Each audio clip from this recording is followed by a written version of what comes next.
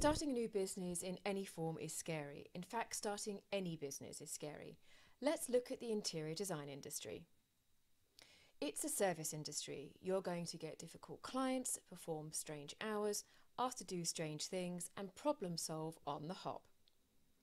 Secondly, it's personal. Of course it is. You're going into someone's home. Why would it not be personal? You're going into people's lives for a protracted period of time. You'll meet their families, their pets, and their friends. If you don't want to know that aspect of your clients' lives, then you're in the wrong profession. But what is an interior design business anyway? Put simply, it's helping someone else.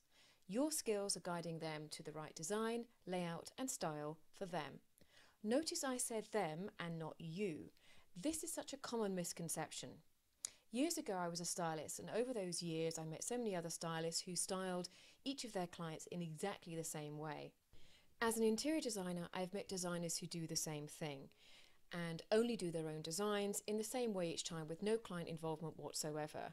They won't change, budge, or make any alterations. Not only is this bad business sense, but it's short-term, it's limiting for their design. You have to be able to design all sorts of ways, not just your signature style.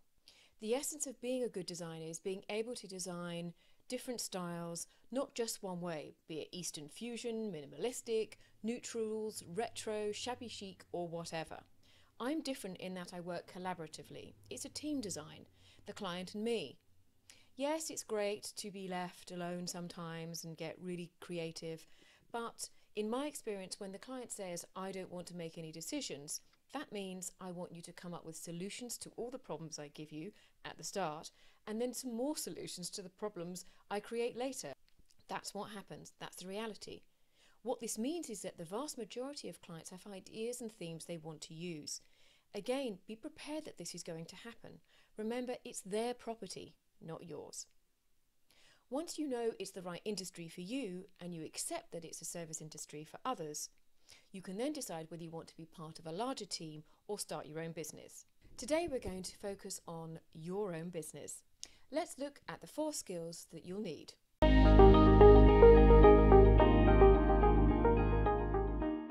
Confidence to do this and self-belief. When I say this, I mean confidence in your team and having the tools to do this. I also mean confidence in your time to do it. You cannot rush the process of design. Things take longer than you think, and you are relying on other workmen and suppliers.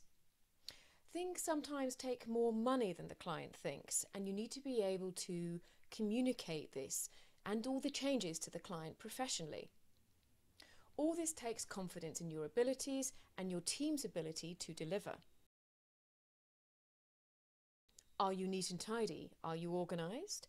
How is your diary? Is it well thought out? Do you know what the plan for the week is? Do you know how you're getting to certain places? Do you know what's coming up in 2 weeks? Do you plan ahead? All of these things need to be thought out. Futuristic and strategic are words that are perhaps quite scary, but you need to develop them if you are going to plan an entire project. Being a designer isn't just designing, it's project management. You need to convey what you want to a builder, soft furnishing makers, carpenters, electricians, roofers, delivery men, and installers. Plus, you'll need to be able to keep the client informed to a degree, and you need to keep them happy and excited about the project. Problem solving. Things will go wrong and unexpected items will come up. I completed an Edwardian house a few years ago, and a random steel beam appeared in a very ancient extension that was being rebuilt. The architect missed it, and so did the structural surveyor. Even the previous owners didn't know that it was there. It had to be removed. That cost extra time and money, and the client had to pay for both. There are no ways around something like that, but you have to know what to do. You have to make the decision there and then, or get a cost and relay that news and the cost to the client. Other problems are more commonplace. Deliveries are the most common hold-up.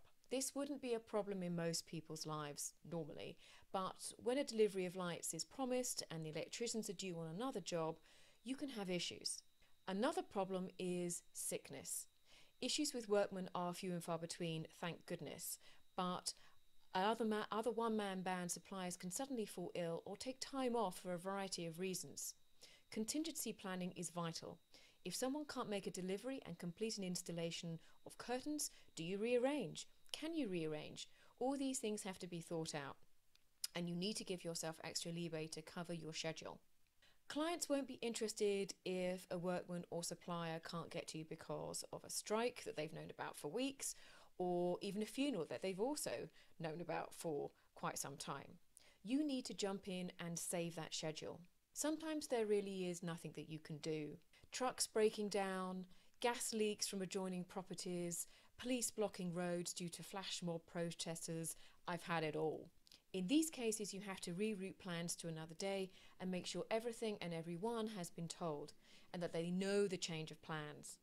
You cannot just shrug your shoulders. This is where the practice of giving yourself plenty of time comes into its own.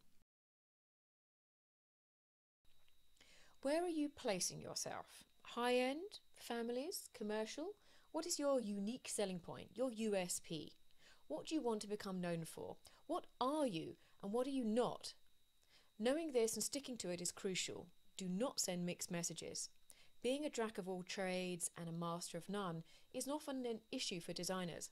In our quest to help anyone and everyone, especially at the beginning, we tend to take on everything.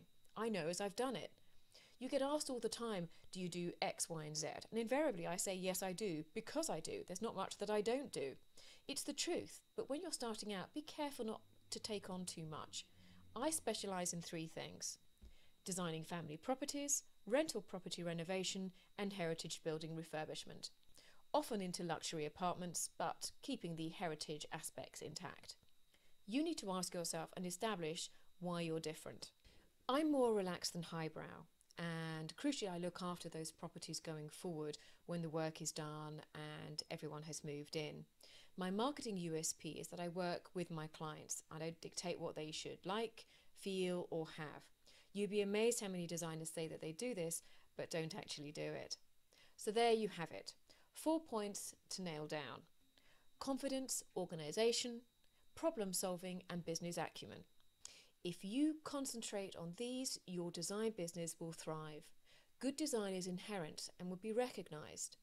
But if you don't convince your client on your ideas, you don't organise in a timely manner, you can't fix a problem quickly, and you don't market yourself clearly, you'll be floundering around and not travel in any direction but around in circles.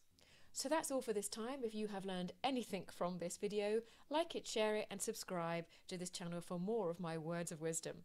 Happy designing!